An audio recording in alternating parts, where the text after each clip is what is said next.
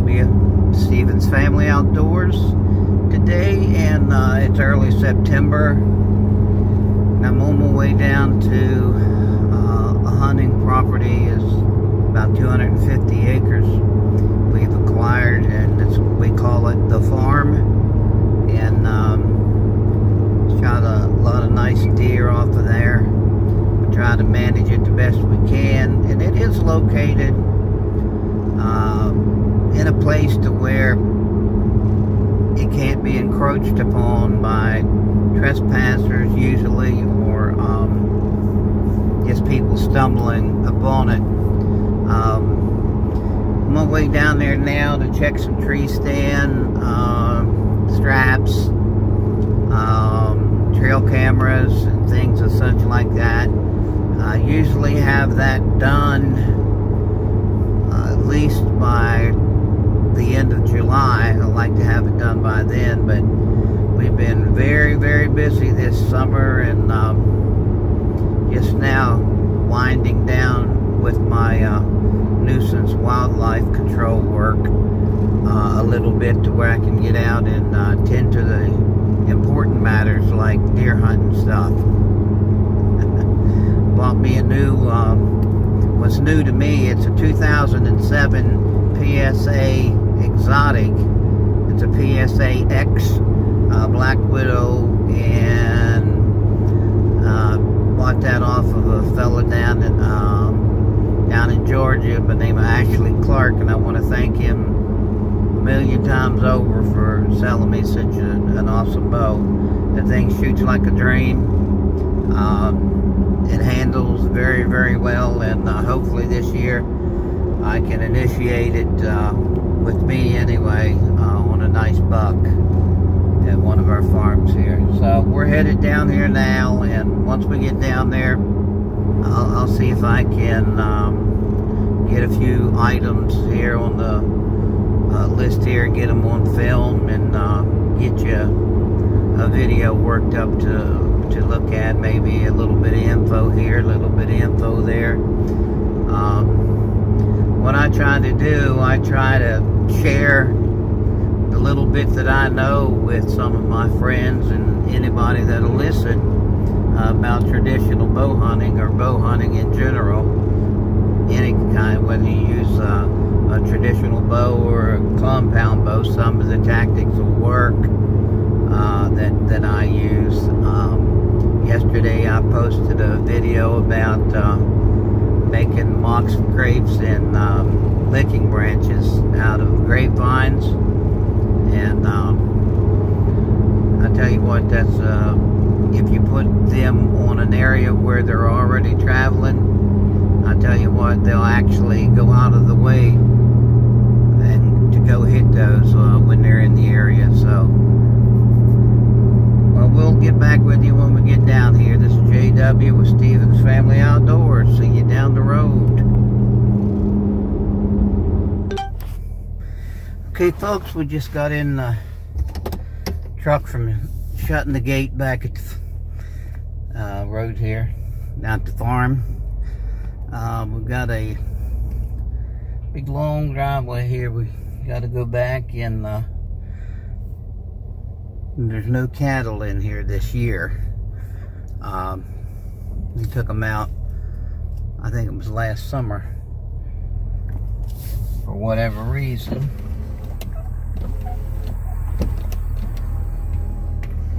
Stink bug on the window. But he took them out for whatever reason last summer, and hasn't put them back in yet. So I would imagine that this year there'll be no cattle in here while we're hunting, which doesn't make a big difference, other than when you hear footsteps in the leaves and you get all excited, and the next thing you know, it's a big old heifer. Let me get this stink bug out.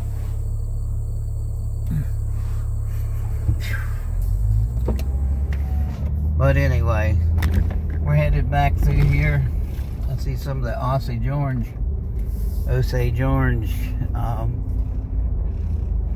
They call them pumpkin brain or monkey brains or whatever, but that's the Osage orange fruit or whatever they call it. But anyway, I'm headed back through here.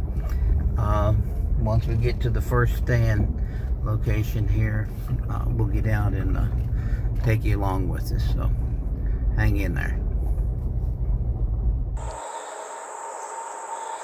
Okay folks, here we are at tree stand spot number 1, and over top of the truck you can see the stand.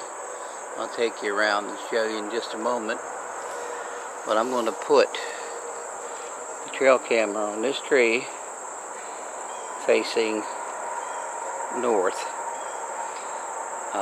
As I said before, that's so it doesn't get the morning or evening sun, which causes a lot of brightness, and you don't actually get to see the pictures. So we'll walk around here to this side and show you the stand. I'm going to put fresh straps on both of these. Now we have a ladder stand, then on the back side we have a camera stand. I'm going to go ahead and put new straps or additional straps on each one. And if you look real close, you can see the safety line all the way up there to all the way down. And we hook into that before our feet leave the ground. So I'll get back with you when I get this trail cam up.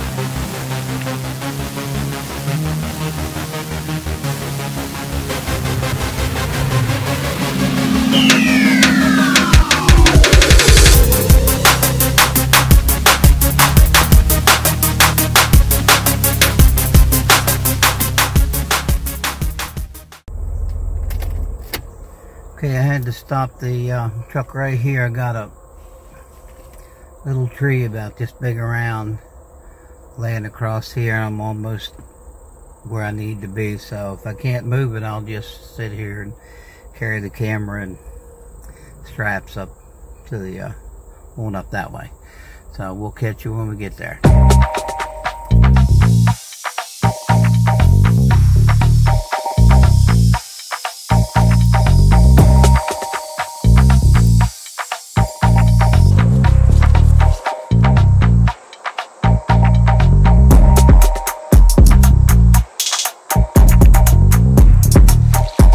Well folks, I guess we've got about everything we need.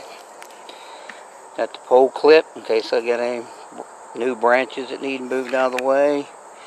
Got the rope to tie up this vine, this grapevine I'm going to use for a licking branch in front of my stand. And of course the bag with the camera in it. So we're going to head back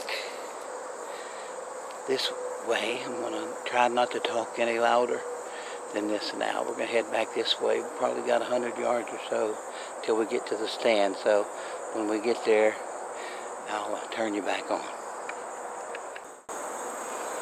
Okay folks, I'm facing north, and as I face west, you can hear a main highway about probably 600 yards or more over that way. There is an interstate fence around it, but it does have holes in it. If you look straight ahead of you there, that's a little tractor trail. It's not used anymore, except by the deer and turkeys. And then somebody put a stand up in this tree, nestled in around those branches. I just love that. You look in behind there, you can see my safety rope all the way down.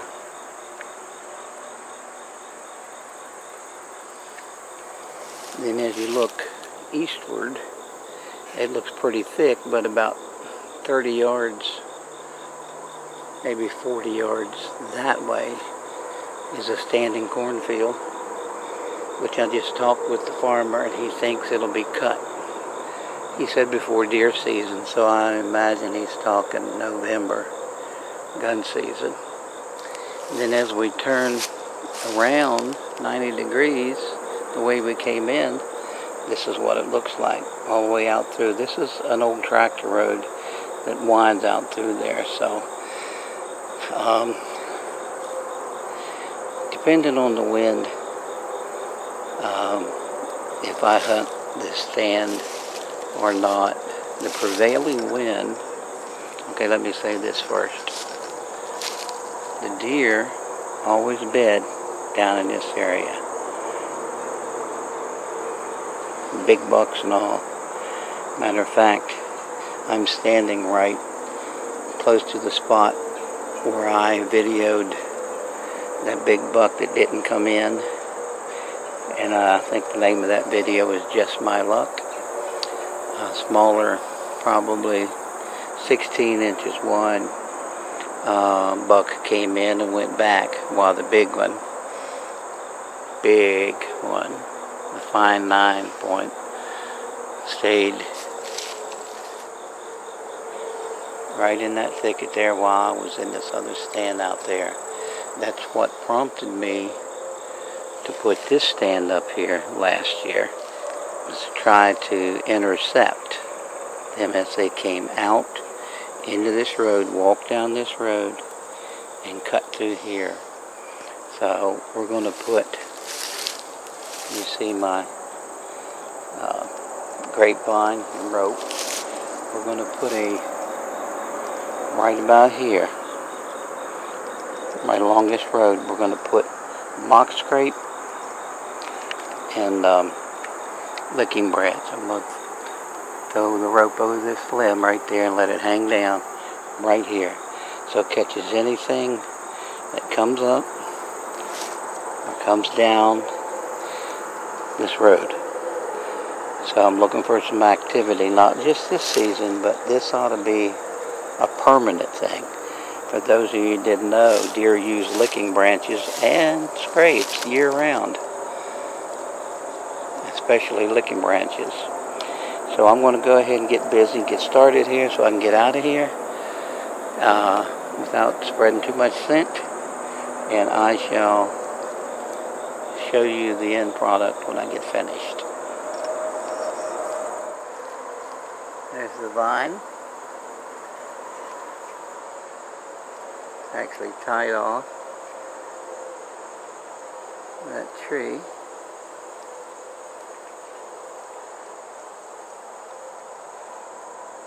Ground scraped away, and we'll put some scent in that in just a minute. If you turn a 180, looking out this way, over to the stand. Beside the stand, it's a trail cam.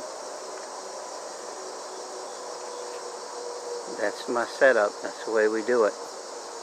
Each location is a little different depending on the whatever the situation is. Wind directions, bedding areas, what have you. You have to look at it all.